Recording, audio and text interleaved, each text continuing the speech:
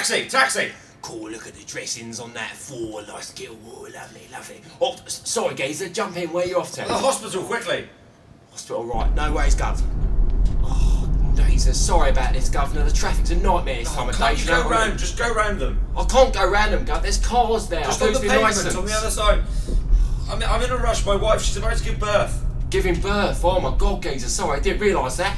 Look, the same thing happened last time. I missed it. I've got to be there this time. You missed the birth last time? Oh, sorry, Gov. Yeah, there's nothing I can do. I can't go random. Not your first child, then? No. Look, here's my daughters, Stephanie, Tina. But we've got to get there. I don't want to miss this one. She'll be so angry. They look beautiful, Governor. They look absolutely beautiful. What is it, then? Little boy or a little girl? I'm not sure. She's refusing to have the scan for some reason. Refusing to have the scan? Yeah, I hope everything's okay. Something a bit fishy there, isn't there? I'm sure it's nothing. Alright, Gov, you sit tight, mate. I'll try and have you there in as quick as possible, alright? Okay, thank you. Let's go. How's your wine, love? Yes, Toby, it's fine. Good. Seem a bit quiet. No, not really quiet, just thoughtful.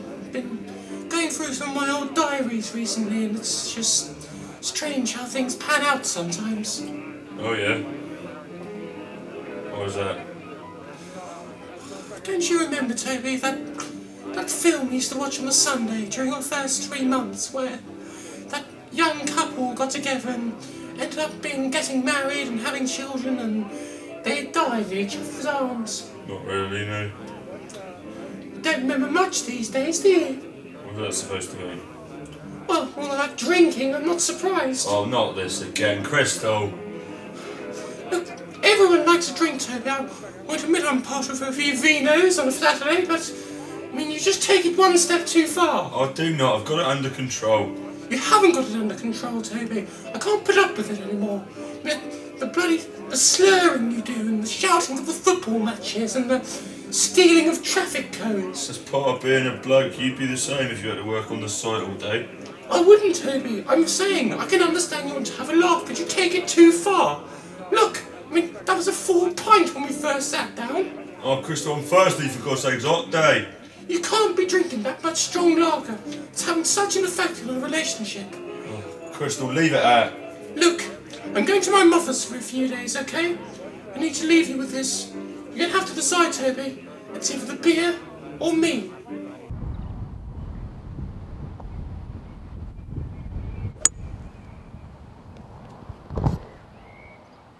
Hey, Luigi, why are you so rubbish at the golf today, huh? You cannot seem to hit the pin for nothing. I just feel a bit under the weather, Giovanni. Under the weather, huh? Things are not going well at the La Place, the restaurant, eh? No, everything is fine. We've taken a lot of money this month. Good business. So why are you so rubbish at the golf? You always play better than me. I don't know. Maybe my game is off today. Or maybe you'll get wrong onto the dark side, huh? You'll be hanging around with the wrong crowd again. Oh, what are you talking about, Giovanni? Why, as I always see a Marlon coming in on the weekends, he never in there buying the food. No, don't you talk to me about Marlon. He is no trouble to me. Yeah, it's not the Marlon that I'm worried about. It's the stuff that he sell you under the counter. Oh, I don't do that no more. You know that.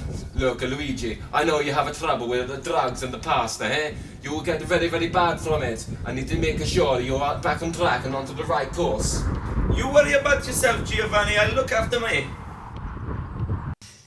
Hello, Toby. Oh, back from the restaurant already, I see. No food, not very good? No, it was alright. Got cut short, though. Look, you wouldn't sort me out of a quick can of Crony or something, would you? A can of Kronenberg lager, sir. Yes, please, Rog. Ooh, there might be a few complications with that, sir. And what would they be? Well, your girlfriend Krystal, she said to me you don't go serving that to a bit of any more lager. You get very, very drunk apparently, sir, and start doing things that are very, very bad. Don't listen to Krystal, she's just pulling your leg, Rog. Oh no, you know me, I'm never one to disrespect a woman. I have my fingers in many a samosa in this town. Yeah, I know you do. Oh yes, there are certain perks of being the local shopkeeper. I'll slip you a couple of extra quid or something. You know, Toby, it's going to be very difficult for me to do that. Oh, for God's sake, Raj, just give me a beer. Do you mind, boyo? There's a bloody queue in here. I didn't realise I was coming in for the bloody sauce show. The rugby's on in a Oh, minute. shut up, you. Raj, can I have a beer, please? Alright, sir, just the one, but you have to promise me you'll do nothing bad. Yeah, I promise.